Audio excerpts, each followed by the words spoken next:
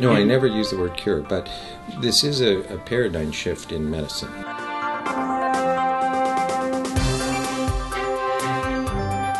14 years ago, we did our first patient, and then we just expanded to many different autoimmune disorders, and now we have many clinical trials for many autoimmune diseases.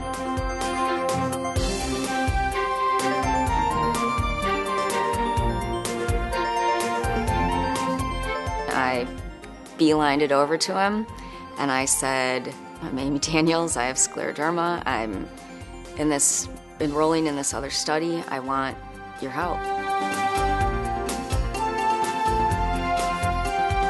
And he took my hand and he said, I can help you. You do have your own stem cell compartment in your bone marrow that will regenerate that immune system. They took my blood out and collected the stem cells, and then they gave me my stem cells back just like a blood transfusion. Almost immediately before I left the hospital, my skin started to soften. That's one of the paradigm shifts. Treat one time, no medications. Whereas the standard throughout the world in the community is you're given a drug from a pharmaceutical company. Anything you can do to get patients back to a completely normal life, not using medications, the better. That's kind of a paradigm shift. One treatment be done, not continuous drugs. I'm right back in there, right back in life again. It's very gratifying. The patients are just very, very thankful to have an opportunity of regaining their life back. I'm very optimistic. I think that we can use, stem cell therapy in a lot of diseases, and so I hope that we can continue to find therapies for more debilitating diseases.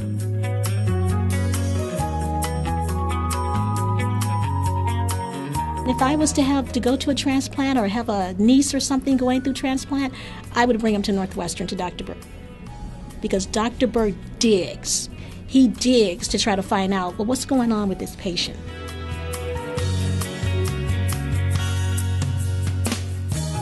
In March of 2007, my boyfriend and I went to Chicago to meet with Dr. Burt for my 2-year follow-up. Again, test results were negative, factors were low. The transplant had worked. And I am cured. He won't say it, but I will. Thank you.